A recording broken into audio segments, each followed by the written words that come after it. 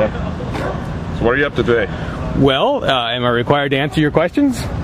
Freekeen.com.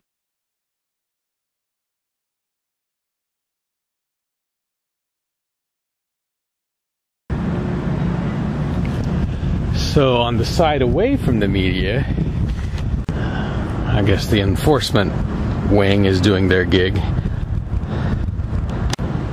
Protective wing, maybe I should say. I'm going to guess most of these folks are Secret Service.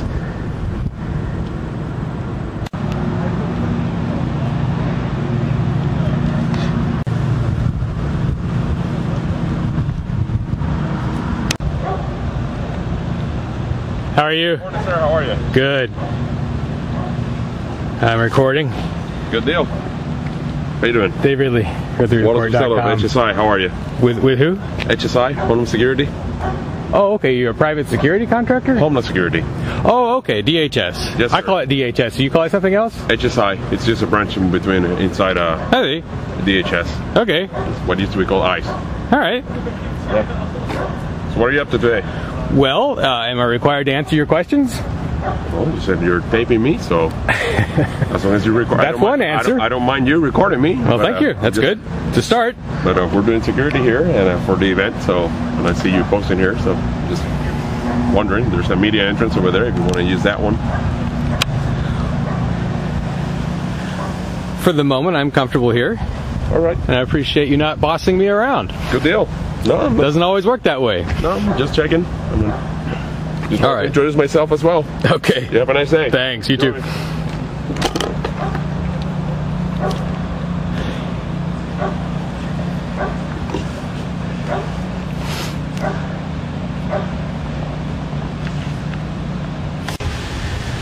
The other thing that makes my thinking about Trump more complicated, in a negative way for him, is my mindfulness of America's fragile similarity to former Yugoslavia pre-breakup, and the similarities between Trump and Milosevic, the guy who essentially turned Yugoslavia into a death trap.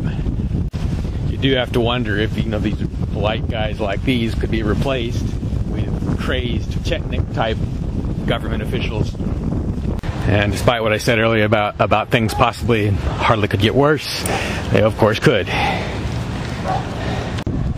It's the inflaming of ethnic tensions and anti-Muslim rhetoric that's so dangerous and so similar to what happened in former Yugoslavia. You have these years of political correctness, decades of it sort of enforced, and then as soon as there's a little bit of freedom, someone comes along that abuses it with his rhetoric, as Milosevic did and as Trump does too.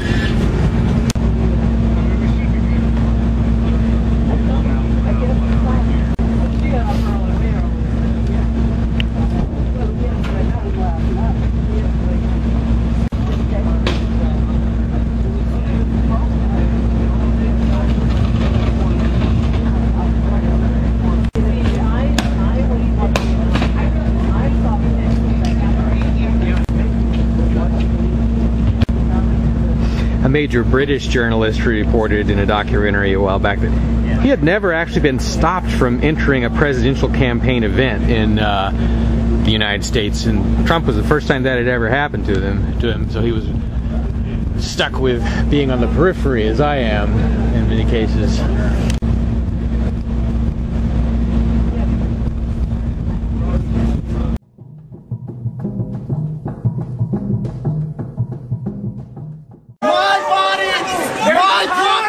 You've seen the dramatic Liberty arrests in Keene, New Hampshire. Now see 111 reasons why you should move there and reinforce these gutsy activists. Keene's advantages are compelling. For details, visit freekeen.com.